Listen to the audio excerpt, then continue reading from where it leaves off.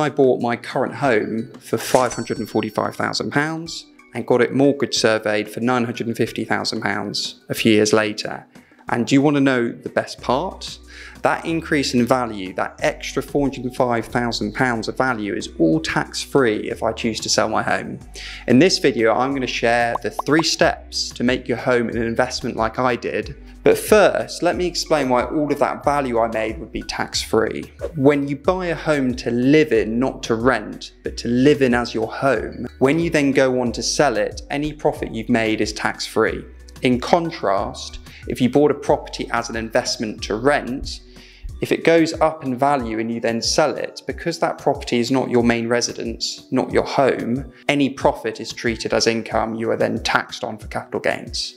That's a big deal when you consider the current tax rates. So for me as a higher rate taxpayer, if I earned an extra £405,000, for example, I'd be taxed just over £182,000 on that. But if I sold my home, that extra £405,000 is 100% tax-free.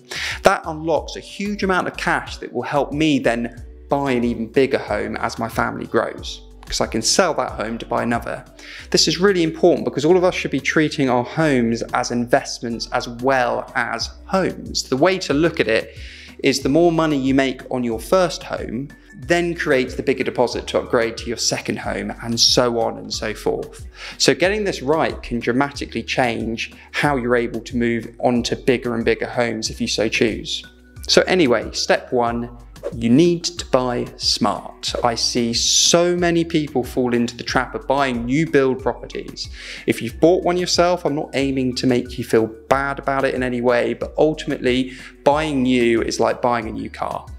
You are paying a premium for it. And so in a lot of instances, it can be really, really hard to buy a new build today and then sell it for more tomorrow. If you're wanting to buy a home with an investment focus, you need to ideally buy a property you could buy today and it be immediately worth more tomorrow. You need to buy below market value. So for example, with my home, I knew I wanted to buy within a certain area, but rather than just view properties in the flesh I liked, I focused on trying to match that to properties I felt I could secure at a favourable price. So I researched properties online, spoke to agents and queried if the sellers would consider lower prices than I felt the property was worth.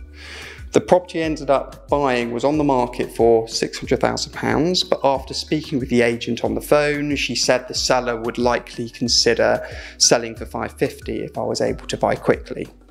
I viewed the property the same day, offered £500,000, which was rejected, and after negotiation ended up securing it at £545,000. I knew full well that if I wanted to sell that property the day after, I probably wouldn't get the £600,000 it was on the market for, but I'd certainly get more than the £545,000 I paid for it. Step 2, buy something you can add value to.